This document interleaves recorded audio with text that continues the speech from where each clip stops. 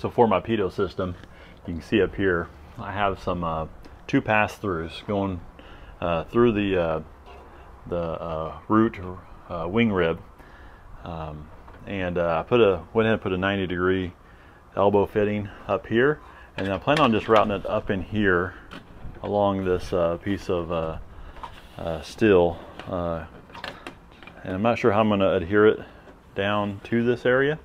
But we'll get to that here in a second. I'll show you what that looks like. All right, back out here a day before Thanksgiving, and here's how I routed my Pitot-Static lines. I end up using these little plastic clips. I have a couple of them, 2, 3, 4 maybe, down here. And then I got the other, the blue one, tied to the red one. Anyway, not ideal, not the way I really love it, but I kind of had my hands tied somewhat of how I was going to get this into the airplane. All my holes are already filled up. I didn't plan this out real well. But anyway, it's on there. Went ahead and hooked it up to this Grand Rapids. Now I got to go from the Grand Rapids, have a little T connection on the end of this, the Grand Rapids Sport over to the little EFA screen. So we're going to do that next to get this thing installed and hopefully be done.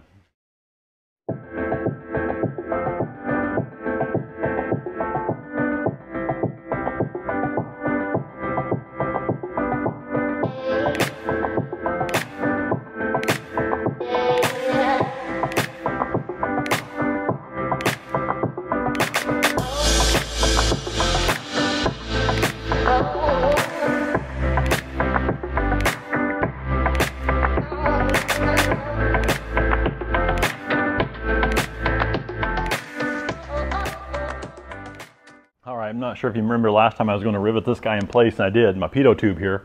So that's riveted. Everything's plumbed to my instruments. I just need to know if this is working.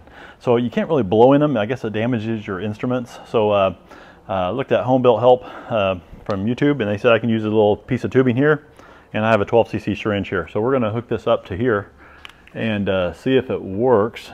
Let's see here. You don't want to put too much air in it. Just a couple cc's maybe, if that. Put this guy on here. This is not the greatest fit in the world. Open this up to what, 10? There we go.